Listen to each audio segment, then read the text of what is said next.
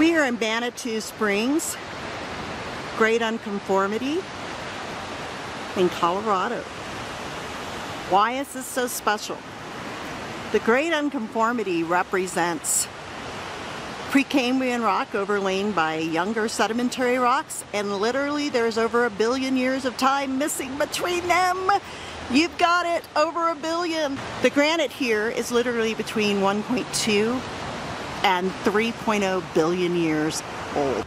On top of it is sedimentary rock. Yes, I know it's been uplifted and it's tilted. Typically a non-conformity will have flat sedimentary rocks on top, and it did, but they got tilted in an uplift event. So, wow, this is a big deal. To talk about unconformities, let's look at how we denote them in geology on block diagrams. It can either be done with a red line or more typically with a wavy line, which indicates that's the spot where missing rock used to exist or was never deposited.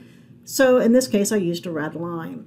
So you have to imagine that our great unconformity here in Manitou Springs has been and was a monster mountain like the Andes in South America or the Himalayas, and what we've got left is what's eroded down. You're looking at a huge amount of time for that to occur, and that's why there's this big gap of time in between the two rock layers.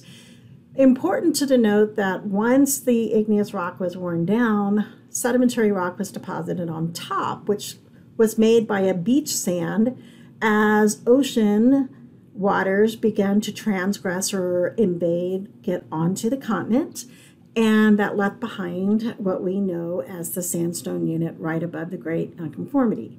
This is not the only place that we find the Great Unconformity. Probably even more famous would be what's at the bottom of the Grand Canyon, but this is still the same age material, same basic rock formation, all of it. So the Great Unconformity is the largest gap in the rock record known to humans at this time. Thinking about that, I just want you to understand it's a bucket list item of most geologists to see the Great Unconformity.